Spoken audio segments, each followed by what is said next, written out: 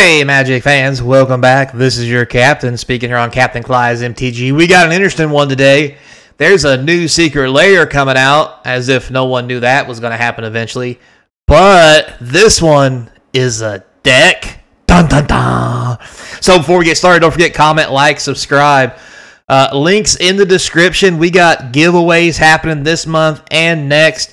Get in on them. It's free. You ain't even got to be a member. But if you want to be a member, you can get into member-only stuff, including the Discord and all other kinds of sweetness. So now's a good time to join. I mean, it is Christmas and all. Well, okay, it's Thanksgiving, but I mean, the fat man's hanging outside the window and he's staring in very creepily, waiting for me to put this turkey away. But anyway, so like I mentioned, new secret layer alert.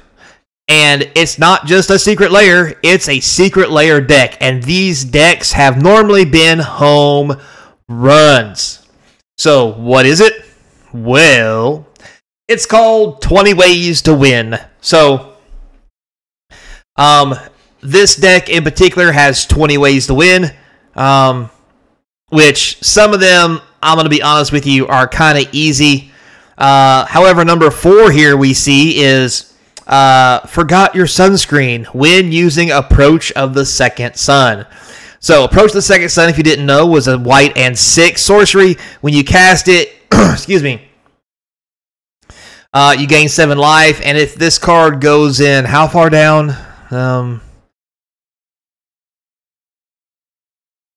7th from the top. And if you cast 2 Second Suns, you automatically win the game.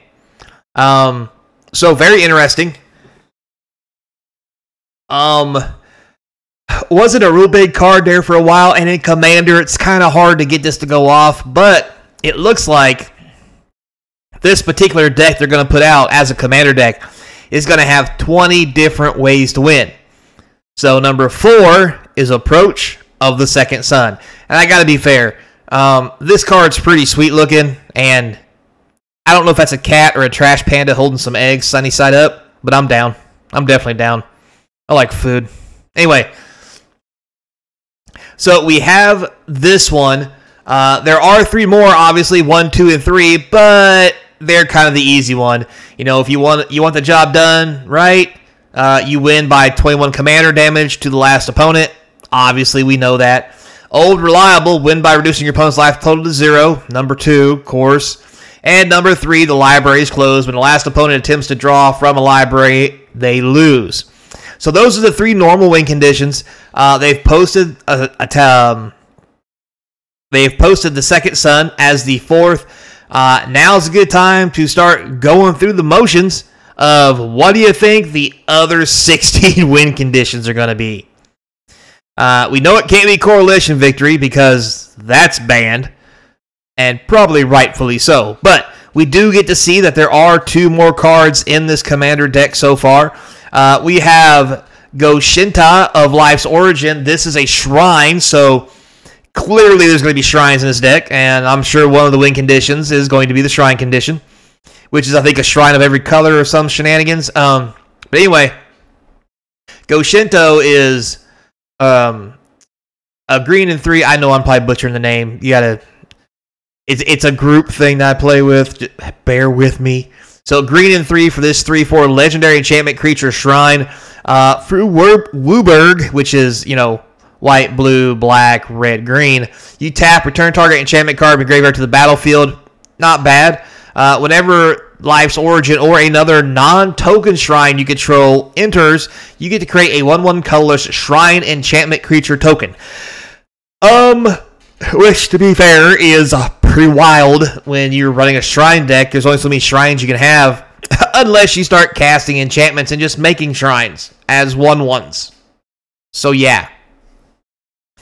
Obviously, next to that, we have the good old Soul Ring, which I'm not sure what that art is, but God, it looks familiar. Somebody help me in the comment section. I don't know what that's from. Bounty within this golden ring is the arcane power to purchase tasty treats. God, why is that so familiar? Jesus, somebody help me. It's late and I'm tired. But anyway, so I'm sure there's going to be a condition to win with the shrines. And maybe that'll be number 5. It would really suck if they kind of drug that one out since they showed us a shrine. But anyway, it's going to be interesting what this deck looks like. Now, as I said before, normally the commander decks from Secret Lair, you know, being all foil and all that good jazz, are normally pretty beef. However, with this one having 20 ways to win, don't really know. However, it could be really cool. Like, I mean, let's be honest. A deck that can win 20 different ways sounds like a meme, but also sounds like a hell of a good time. Just putting that out there. So, I'm not sure when this drops, and I'm kind of getting the impression that they're going to reveal a card a day, which, if that's the case, I might just turn these into short videos, because you don't need 10 minutes of me stroking the old Secret Lair ego deck box thing, because you shouldn't stroke your box. I'm going to leave that right there. Anyway, I might turn this into a short video to cover this one if they're just going to show one card a day, and that's fine. I mean, it is what it is. There's plenty of other content to make as soon as I figure out what the hell that is. But I'll go look, I swear. Now, since we're on the topic of Secret Lair, as I was dipping around as I do on the internet, you know, going down rabbit holes and, you know, forgetting that I need to sleep at night. But anyway, I found out some Secret Lairs are actually still up for sale, which I found was odd. And I don't just mean new ones because, well, we know Marvel is a shit show and there's none of that available. But some of the older ones before Marvel are now up on the website again, which I find odd because I don't think they were there before Marvel. But maybe I looked at it wrong. But anyway, let's take a quick look at Secret Lairs that are actually still available if you actually want them. So, we have the Secret Lair Dungeons & Dragons 50th Anniversary Death in the Eyes of the Beholder 2, non-foil. Probably not the greatest one, but I will say, like I mentioned before, love the art. Very cool. D&D, what do you expect? I'm a fanboy. So it's kind of cool that's still on there, I think. And then we have the Showcase for Duskmourn, which is okay, non-foil. Tome of the Ancestral Sorceress. We talked about this one before. Yeah, I didn't think it's going to be very popular, and it's probably not going to ever be sold out. Here is more Dungeons & Dragons Secret Lair for 50. It's Death in the Eyes of the Beholder 1, again, non-foil. And then we have the actual Death in the Eye of the Beholder 2 foil edition is actually available. Cool, like the foils. I like 2 better than 1. The only thing about 1 is I really like this one card right here. The art on that's just so slamming. But those are available.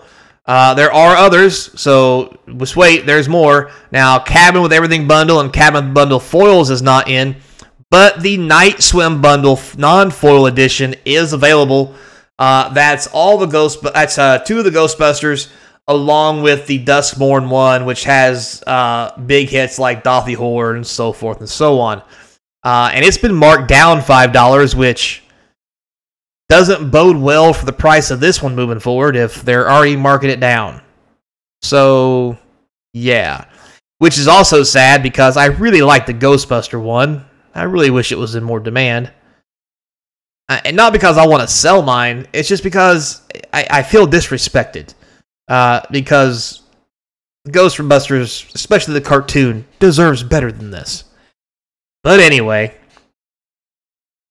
So with that, we have the foil version of the Astral Sorceress, if you can guess. We have Monstrous Magazine foil edition, which is a $5 discount, which is the full art poster cards of monsters, which I thought would be a big seller. This is saying not so much. Secret Lair Miku Japanese foil edition is apparently available. Find that weird. Normally, this is one of the first ones that sells out, so maybe the Secret Lair with Miku is just not as cool. I mean, it's a lot of Planeswalkers. I mean, fair, they're not a lot of good Planeswalkers, but Planeswalkers nonetheless, just saying. And of course, like we just saw in the other one, there's some horror ones. Obviously, the 2 Ghostbuster ones in foil, which again, I feel I feel slighted. They deserve more respect than that. And Chucky foil editions also in here I find kind of odd. But to be fair on Chucky, I'm not downplaying Chucky. I think Chucky's great. I grew up with Chucky. It was a cool thing. But it is kind of a cult classic like The Evil Dead. Not as popular as The Evil Dead. But it is what it is. So, not so surprised by Chucky, although I am kind of surprised the foil edition is the only one left. And really upset that the Ghostbuster foil ones are left. Just, you disrespect my boys like that. I mean, Ghostbusters deserves better. I mean, look at this sweetness. And this sweetness. And this sweetness. Them pretty teeth. Toofers. Anyway, so there you have it, guys. That's what's going on with Secret Lair. And stay tuned for more of the new Secret Lair deck coming out. And who knows? Maybe there'll be enough that a couple of us might actually get to buy one. Maybe. Probably not. Definitely not. It's going to be a shit show. But hey, we can always dream. Till next time, be kind. And as always, I hope to see you across from the game table.